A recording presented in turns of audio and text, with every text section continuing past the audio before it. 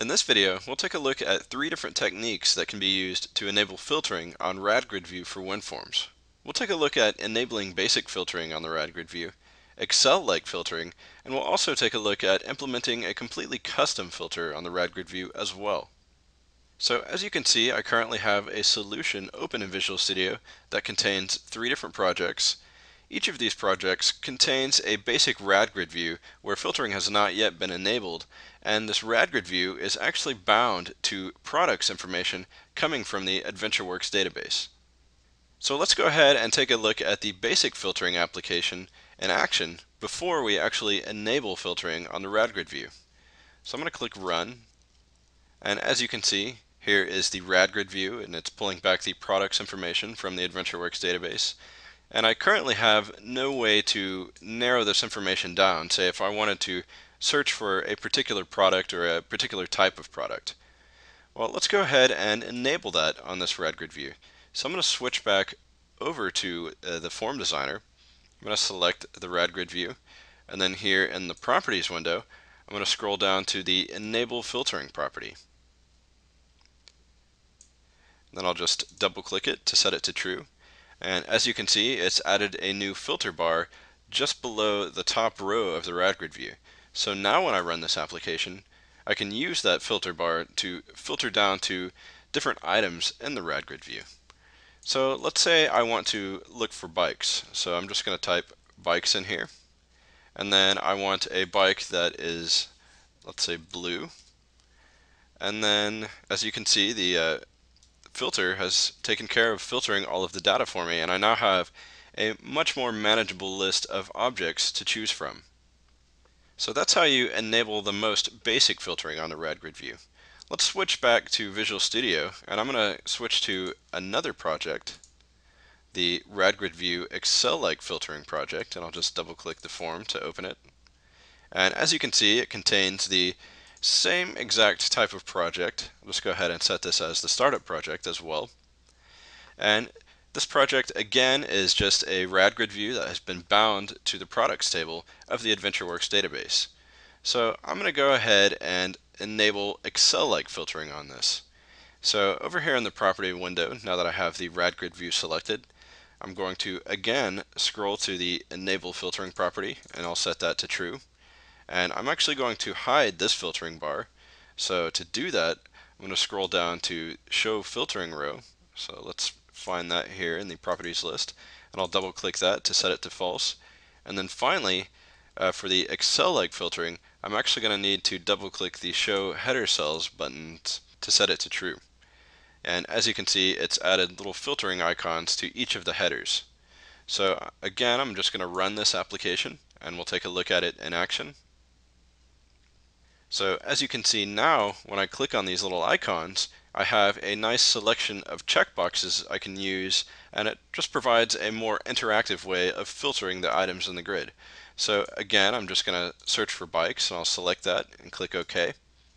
And then I want the bike to be blue, so I'm going to again select a color, and I'll go ahead and uncheck all, and I'll select blue and click OK. And as you can see, it's narrowed down this list quite a bit, and it's made it much more manageable. So moving on, let's take a look at one more type of filter. So I'm going to close out of the Excel-like filtering project, and I'm going to switch over to the custom filtering project. First I'll set it as the startup project, and then I'll double click on the form to open it in the designer. And as you can see, this project contains a RadGrid view much like the other projects, except for here at the top I've also added a text box where we're going to type custom search text, and based on what we type, we're actually going to filter down the RadGrid view in a custom way where we highlight the specific items that actually match our filter. So let's get started by jumping into the code behind. As you can see, I've already set up a couple of event handlers. This first event handler detects when the text has been changed on our custom filter text box. The second event handler gets called by RadGrid view if I've enabled custom filtering, and it's actually going to call this method for each row of the RadGrid view. In order for the RadGrid view to call this custom filtering event, we're first going to need to enable a couple of properties on it.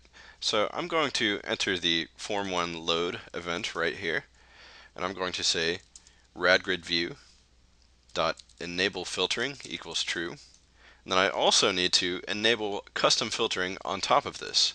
So I'm going to say RadGridView1 dot enable custom filtering equals true as well. And now that we've enabled those, the custom filtering event will get called. So let's also set up our text changed event for the text box. So I'm going to erase this comment, and I'm going to type RadGridView1 dot master template dot refresh. And this is going to refresh the RadGrid view based on the results of our custom filter whenever it detects that users have typed something new into the custom filter text box. So now that custom filtering is enabled and the RadGrid view is being refreshed whenever the user types a new filter, I'm going to go ahead and paste in the last block of code we'll need for this application. And I'll go ahead and explain to you how it works. So as I was saying earlier, the custom filtering event actually gets called for each row of the RadGrid view. This first block of code checks to see if our custom filter text box is empty, and if it is, it sets the row that's being processed to be visible because no filter is currently being applied. This code also makes sure to reset the styling on each cell of the current row being processed because we're actually going to highlight it and some code later on in this method. After this row has been processed, this block of code then returns because it doesn't need to apply any further styling or anything to the row since the filter is empty. For the next block of code, it begins by setting the current row that's being processed to not be visible. It then loops through each of the columns contained within the row and retrieves the values of each of their cells.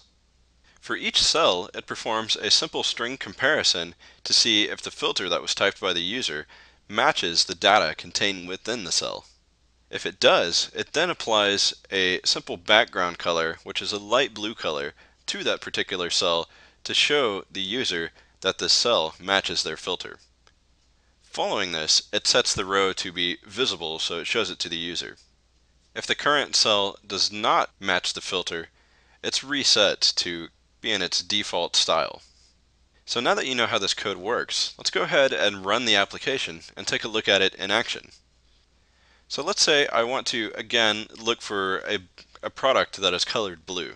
I'm just simply going to type blue, and as you can see, our custom filter is being applied, and it highlights the particular cells and narrows down the rows being displayed to me based on the cells that contain a value of blue.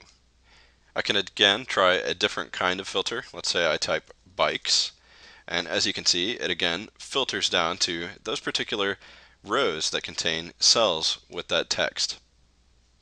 I hope you've enjoyed learning about using filtering with the RadGrid view for WinForms. Thanks for watching.